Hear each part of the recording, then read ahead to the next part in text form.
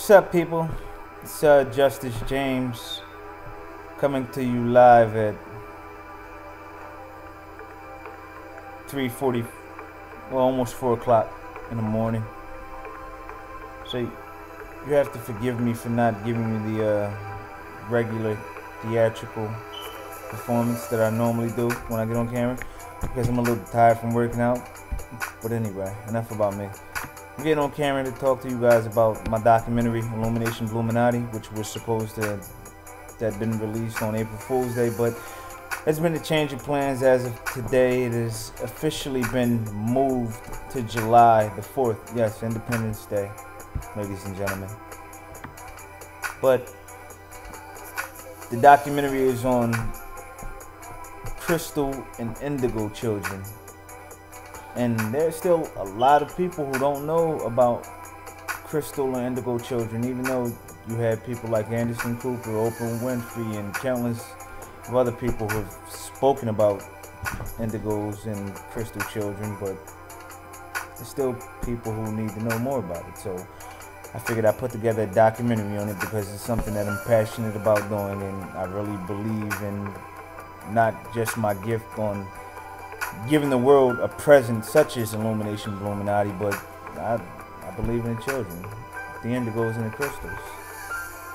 But if you checked out Back to the Fresh lately or before, and you've looked up the concept or the information on the documentary Illumination Blueminatti, you'll see that I had a little synopsis of it. It talks about indigo children.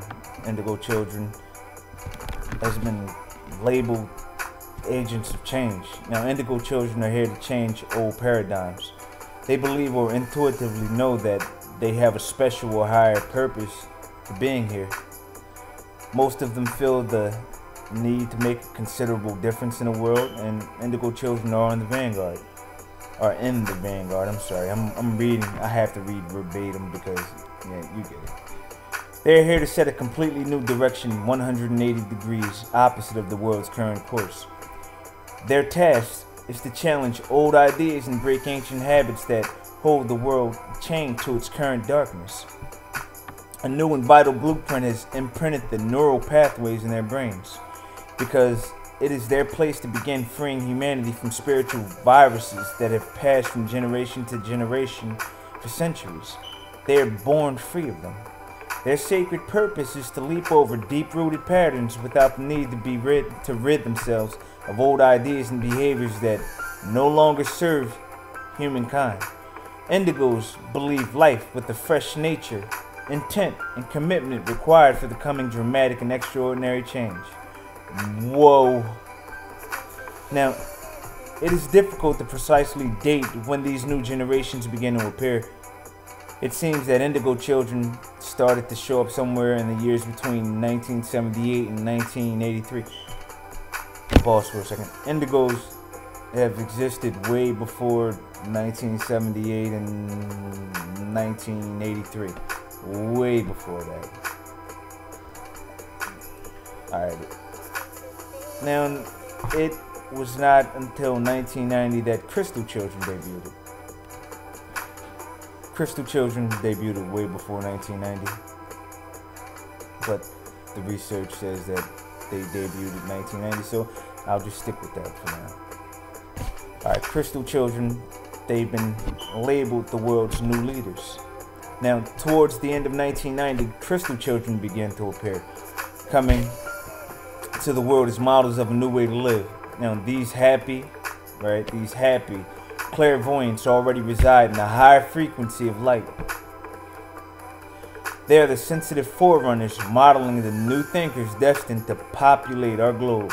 They are communicative, cooperative, direct, even-tempered, and naturally blissful. These children are the antithesis of war, greed, and the general darkness pervading humankind today. Hold on for a second. Let me pause that. I got to turn back on the music. Put me back in my zone. Here we go. Alright. Who was I?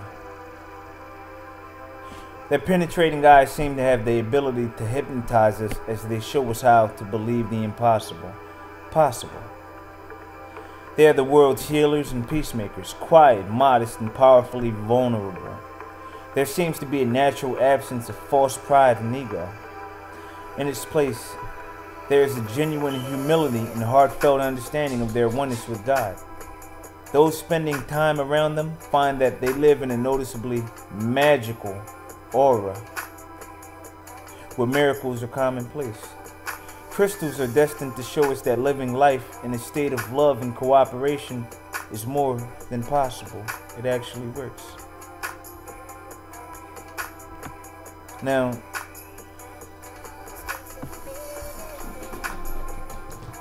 on the front cover of the documentary, that's my niece. She's cute. She's a princess. She's adorable.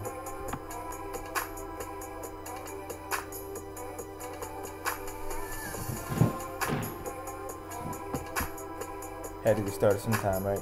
But Illumination Blueminatti. It's going to be a special documentary. Great documentary. I actually did a proposal for it months ago and it got accepted like in 5 minutes. But unfortunately, I've been working on the documentary myself up until this point, and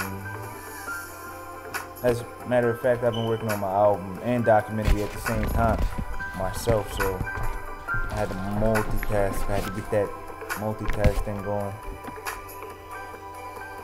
because I had no choice. But Illumination Blueminatti,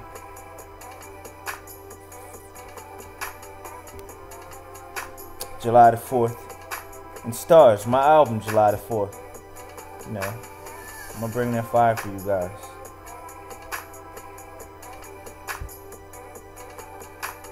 It's almost 4 o'clock and I'm up here yapping. It's because I can't go to sleep. Some of you know why I can't go to sleep. Some of you don't, but I have to stay active, stay busy, take my mind off things. But this documentary is going to be good. I know I'm just rambling on right now. I've been on here for like almost 8 minutes, but I'm about to end it. But check out Back to the Fresh when you get a chance. When you get a chance to. Excalibur shines Back to the Fresh. And follow me on Twitter. Justis James 1. Yeah, Justis James 1. Change for $1 Castle Rock. Excalibur Shine. BK. British Knights. Fresh Prince of Castle Rock is what the girlies like. Excalibur Shine. BK. British Knights.